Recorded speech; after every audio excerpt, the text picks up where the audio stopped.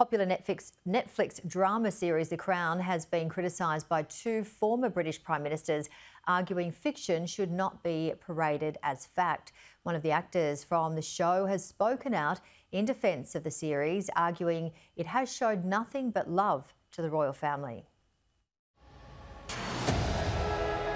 For years, I've called for a more modern monarchy that reflects the world outside.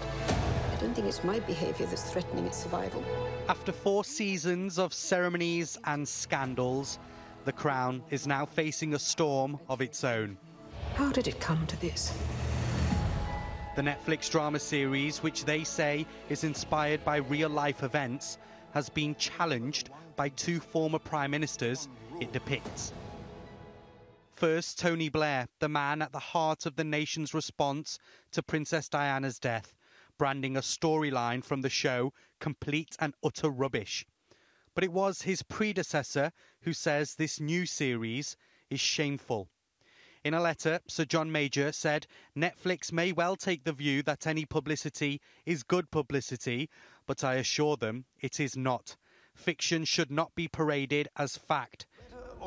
Despite his criticism, Sir John admitted he hasn't yet seen the drama, which will be released this Wednesday. And one of the show's consultants says the portrayal is as accurate as possible. We've done our best to interpret what was said. They've now told us that's rubbish. Well, thank you very much. But we've tried to be sensitive to events based on what evidence there is. Not making the cut in the popular show, but at the very heart of John Major's government, was Lord Heseltine.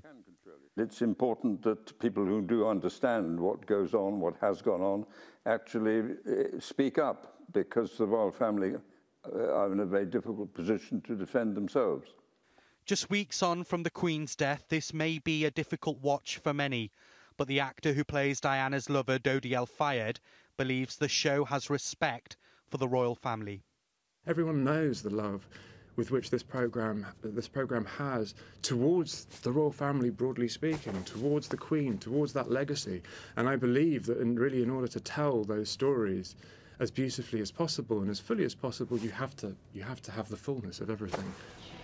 There's no denying from the very start The Crown has been fuelled by its controversy. It's that which has made it one of the most popular shows across the globe. But it is controversy that was at the centre of the royal family in the 90s, and the drama that brought is hard to ignore. Inzamam Rashid, Sky News.